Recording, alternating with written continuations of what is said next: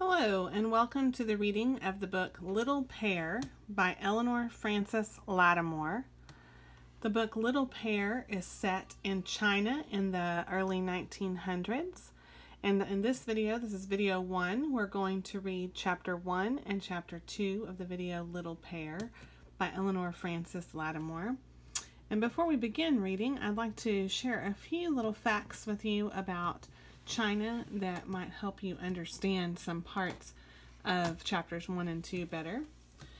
First, we're looking at some stone lions, and some people in China believe in evil spirits and good spirits, and they believe that when they put these lion statues made out of stone near their house or near their business, that these lion statues will ward off evil spirits and keep them away from their house or their business.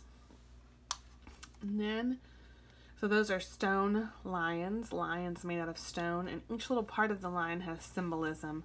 This is supposed to be like the female lion that is holding a little cub down here, a little lion, the youth of China, and here is a ball under the male lion's foot that's supposed to represent purity, and each part of the lion has a different meaning. So I hope you'll take the time to look that up. This is a shuttlecock, and in the story Little Pear, the little boy, he will talk about his friends playing with a shuttlecock.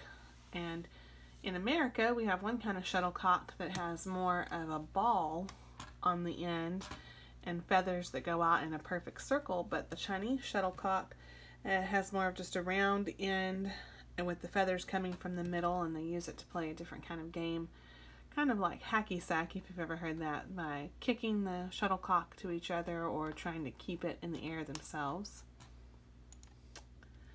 And another word that you'll hear in this reading of Little Pear is the word rickshaw. And a rickshaw is a type of transportation and used commonly in lots of parts of Asia, especially China, where one person owns the rickshaw or works at the rickshaw, and they run or walk pulling another person in a small cart behind them. So these two pictures are both closer to the time, the setting of this book, where people pulled them, and people still do that today in 2018, pull a rickshaw running or walking while other people ride in the cart. But in 2018, you'll also see rickshaws like this one, where the person has kind of attached or built a bicycle onto the rickshaw and will ride the bicycle and pull the person in the cart behind. But there are still rickshaws even in 2018 where someone pulls them, and that certainly was the type of rickshaw that Little Pear is describing in the book that he sees.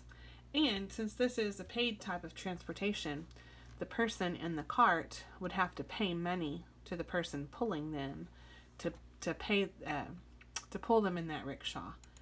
And so we have stone lions, statues made of stone that were in the shape of lions they thought would get rid of evil spirits, a shuttlecock, a small round toy with feathers on the back used for playing a sport or a game, and rickshaw. And let's read chapters 1 and 2 of the book Little Pear by Eleanor Frances Lattimore. Little Pear. This says, also by Eleanor Frances Lattimore is another book called Little Pear and His Friends. There's several cute little illustrations, just black line drawings to help us understand the story in this book. Here's our title page. Here's a illustration of Little Pear. I just want you to take a second and think about, if you're reading this book, how Little Pear is like you and how Little Pear might be different than you. We know that this book was set over 100 years ago, and so some things will be different because the time was different. And it depends on where you are while you're watching this video. If you're in the United States of America, many things will be different about Little Pear and his life because he's from China and you're from a different place than that. Little Pear, the story of a little Chinese boy. But some things are the same everywhere. So if you're a little boy or a little girl, I want you to listen for things about Little Pear that are the same as you. Little Pear is a boy, and you can see that he has one ponytail up there on top of his head. And I don't think that's as common in China now in 2018, but in the early 1900s, that would have been a fairly common fashion for a little boy or even grown men to wear one or more ponytails. And you see that part of the hair around the ponytail has been shaved off, and that was just part of the fashion, the way they like to have haircuts, according to the information that I found. Here are the table of contents. This book has 9 chapters, so we'll read 1 to 2 chapters in each video. Little Pear. Little Pear and his family. There was once a Chinese boy called Little Pear. He lived with his father, his mother, and his 2 sisters in a small house at the edge of a village in China. All around the village were flat fields of cabbages and beans and onions, and far away on one side was a great highway that led to the city, and far away on the other side was a river. Little Pear's mother used to say to him, "You may run and play out of doors, but do not go too near to the river. You might fall in." Sometimes, though, Little Pear would disobey his mother. He loved to stand on the high bank and look down on the swift, muddy river and the ships sailing down it towards the sea. He would hold very tight to a huge willow tree with both hands and think, "I can never fall in, not if I'm very careful like this." Little Pear was a very mischievous child. Now, we've already heard one example where his mother told him, "Don't do something," and he did it anyway. What do you think mischievous means?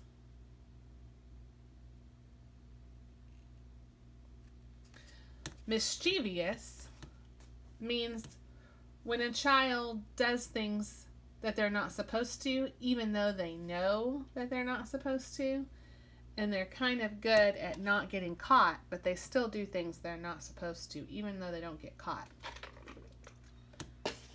His sisters said he was naughty. His father said he was naughty and would cry, "Ah, what a bad boy you are!" But his mother said, "He is very little. When he gets bigger, he will be good. You wait and see. It doesn't matter if he is naughty now. Sometimes." And they all loved Little Pear very much. Little Pear was 5 years old. He had a round, solemn face with eyes like black apple seeds. He didn't look mischievous at all. His head was shaved, except for one round spot just over his forehead, where the hair was allowed to grow and braided into a little pigtail and tied with bright-colored string. His mother thought this looked very beautiful. He was always very gaily dressed in flowered jackets buttoned down the front. What do you think gaily means? Gaily means that they look happy. The word gay means happy. So if he's gaily dressed, his flowered jackets look happy. And striped trousers tied in around the ankle with wide strips of cloth. Here you can see him in his flowered jacket and his striped trousers that are tied in around the bottom with strips of cloth. The two sisters of Little Pear were very good little girls. One was called Dagu because she was the biggest, and the other was called Ergu because she was the second one. They both wore jackets and trousers like Little Pear, but you could tell that they were girls instead of boys because they wore tiny gold earrings and because their jackets buttoned down one side. Dagu's hair was braided into one long braid, and Ergu's was parted in the middle and braided into two shorter ones. Dagu was quiet and gentle and helped her mother about the house, and when Little Pear was a baby, it was Dagu who carried him around on her back and taught him nursery rhymes. But when Little Pear grew older, it was Ergu who played with him the most, for she was only 2 years older than he, and she was a tomboy besides. The house that Little Pear lived in, like other houses in the village, was made of sun-baked bricks, the color of dust. There was only one room with an earthen floor and paper windows. Does that sound like your house, or does that sound different than your house? Is your house made of bricks? Are they brown or red like dust? Maybe that's the same as your house, and maybe that's different. How many rooms are in your house? Does your house have one room, like Little Pear's, or does your house have more than one room? An earthen floor means that they just have dirt. They don't have a floor made of wood or tiles or carpet, just dirt on the floor. Is that the same as your house or different? And paper windows. Their windows were made of paper. Is that what your window's made out of? Are your windows the same as Little Pear's, or are your windows different than Little Pear's? If some of these things are different than your house, part of that might be because we live in the United States of America and they live in China, but mostly that's because we live in 2018 and they lived in the early 1900s. You couldn't see through the windows unless you poked your finger through the paper, but they made the room a little lighter. There was one door with a little window in it that led into the courtyard in the front of the house. All around the courtyard there was a high wall, and in it there was a gateway leading to the street. There were 2 stone lions in front of the gateway, on either side of the red painted door. They had curly manes and mouths that looked as though they might be laughing or might be roaring. Little Pear could never decide which. The house was at the end of the street, at the edge of the village. You could stand in the gateway and look across the flat fields towards the river. You could not see the river, but you could, see there he is in the gateway with the stone lines beside him and his little ponytail. But you could see the tall masts and sails of the ships. Do you know what a mast of a ship is? A mast is a piece of wood that sticks up off the ship, and it holds the sails on by ropes or wires that are tied to the mast, and that's what holds the sails on the ships. So you could see those tall poles sticking up out of the river, even though you couldn't see the river.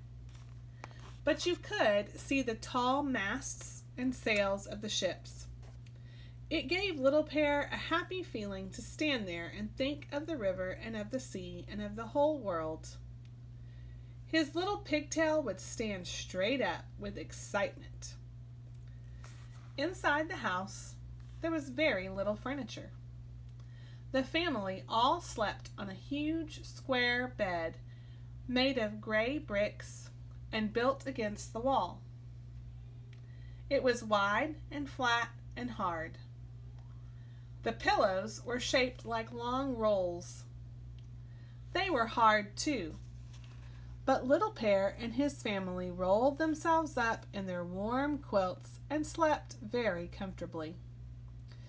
There was a brick stove at the back of the room where Little Pear's mother cooked the meals. And there was also a fireplace under the bed. In the winter, they had a fire burning there to keep them warm. During the day, they put a small table with short legs on top of the bed and gathered there for their meals. Their only pet was a yellow bird who sang sweetly from his cage, which swung by the open door. Does that sound like the inside of your house, or does that sound different than your house? Do you put a table on top of your bed? Is your bed on top of a fireplace? Are your pillows hard and shaped like cylinders? Does your whole family sleep together in one bed?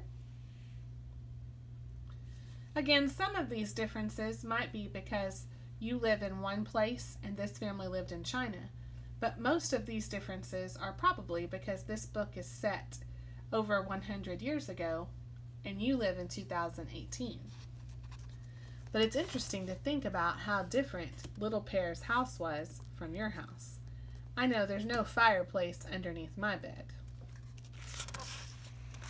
Chapter 2. Little Pear Sees the City. Do you remember what this transportation is called, where one man is running and pulling a cart with another person sitting in the cart? If you don't remember what that's called, listen as I read chapter 2 to you and see if you can hear the word that starts with an R that describes this transportation. One winter day, when the sun was shining brightly and the frost lay on the hard ground, Little Pear said, "Oh, Mother, I'm going out to play. I will take very good care of myself." His mother put 2 extra coats on him with quilted linings and a cap with flaps over the ears. "Run along and have a good time. Don't fall." And she laughed as he disappeared through the front gate because he looked so funny and fat in all his padded coats. Even if he should fall down, he couldn't possibly feel the bump. Little Pear ran down to the village street. "Come play," he called to his friends. His friends were all out playing along the street. Some were playing tag and some were tossing shuttlecocks. Do you remember what shuttlecocks are? He says his friends are tossing shuttlecocks. They might have looked something like this. And they're playing tag. Have you ever played tag? "You play with us," they called to Little Pear. "Oh no," he answered. "I'm going to the pond on the other side of the village. I'm going to slide." And he ran on. There he is with his mom. His mom dressed him up in the 2 quilted jackets and the hat with ear flaps. And there's his mom. She told him to go out and play, but do you think she meant for him to go all the way to the other side of the village? We'll see. Soon he came, and there they are, tossing shuttlecocks, kicking it with their feet. Soon he came to the house of his friend Big Head. He looked inside the courtyard. There was Big Head with his baby brother on his back.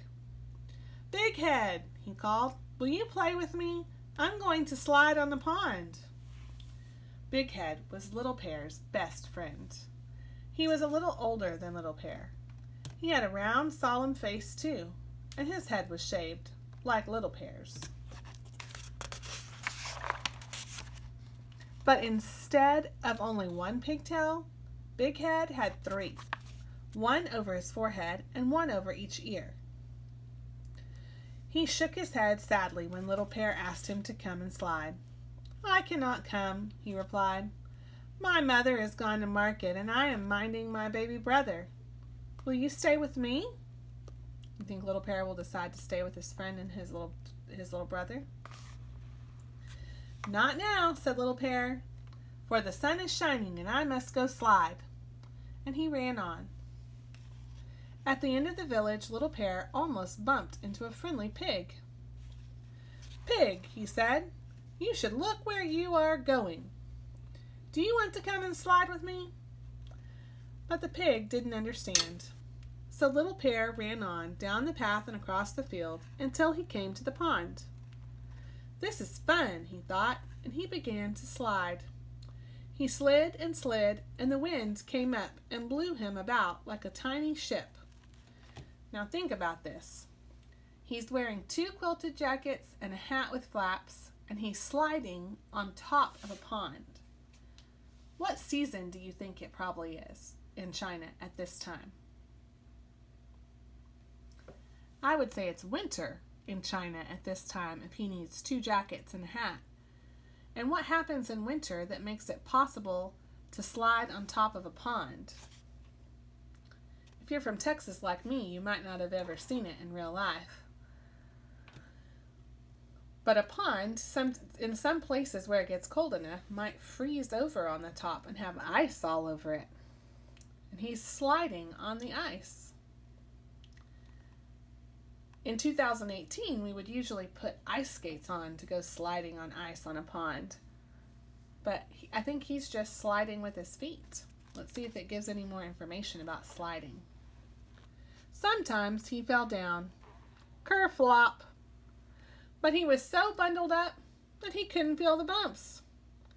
I should like to be a boat and sail down the river, thought Little Pear. Or I should like to be a kite and fly up in the sky.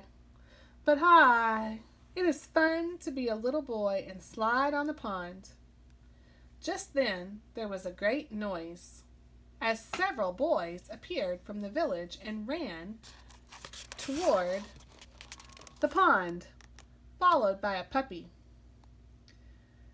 They fastened on some skates, which were flat pieces of wood. Have you ever seen ice skates in 2018? In 2018, are ice skates a flat piece of wood that you strap on your feet? In 2018, in the United States of America, we don't use flat pieces of wood strapped to our feet. Our ice skates look very different. But in the early 1900s in China, in this village, that's what they were using, is just a flat piece of wood instead of a skate like we have. Each boy had only 1 skate. That's also something different. Even though we do ice skate, we do it very differently. They only had 1 skate, which he slid along on, pushing himself with the other foot. They started across the pond toward Little Pear, shouting, while the puppy scampered and slid on their heels, barking loudly. The biggest boy had a long pole with a spike on the end of it, and he pushed it between his legs, and this made him go very fast. That almost sounds like skiing instead of skating. Before Little Pear could blink his eyes, the big boy had come up to him. "What are you doing on our pond?" he cried.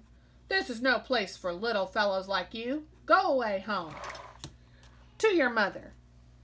This made Little Pear so angry that he sat down hard. But he said as proudly as he could, "I can skate too." The other boys came sliding up and circled around him. The puppy looked inquiringly in his face. They laughed when Little Pear said that he could skate. "You cannot skate when you're sitting down," they said rudely. "And besides, you have no skates." Little Pear wanted to cry, but instead he picked himself up and trotted to the edge of the pond.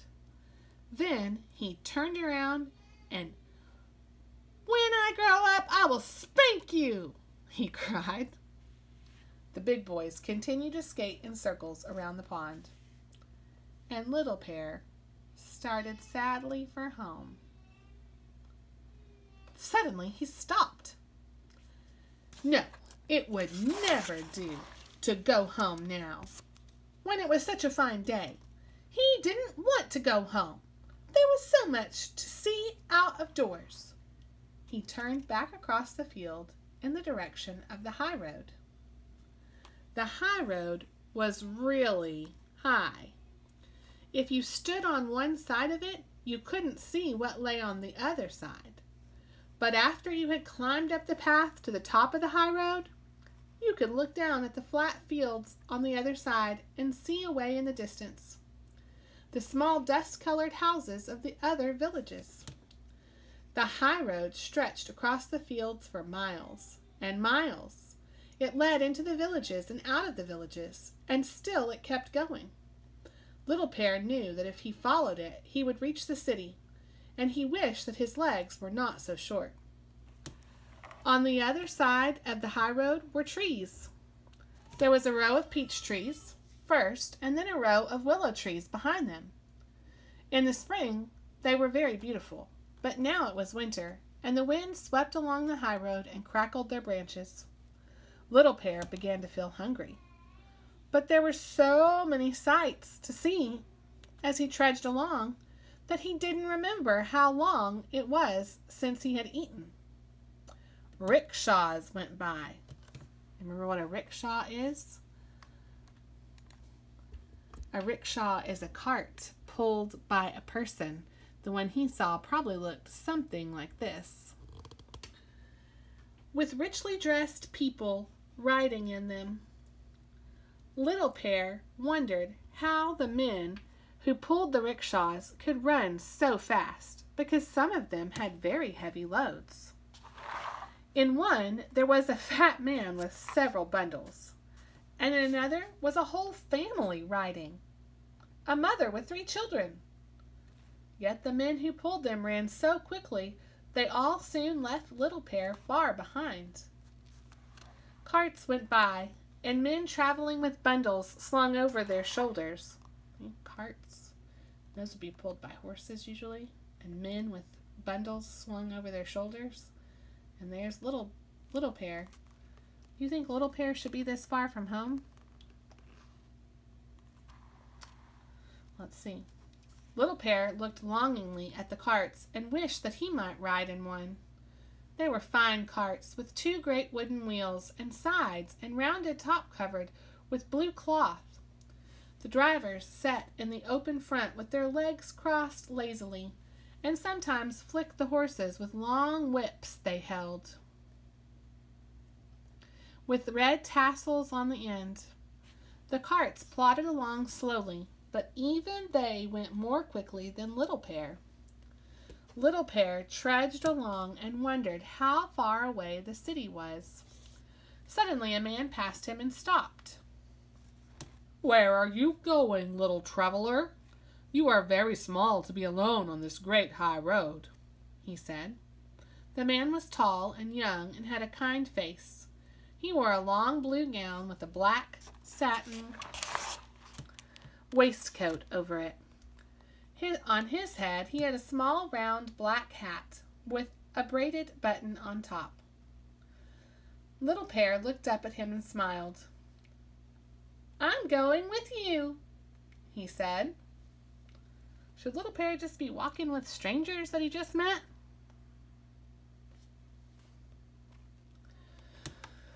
"But I'm going into the city. It is too far for short legs like yours."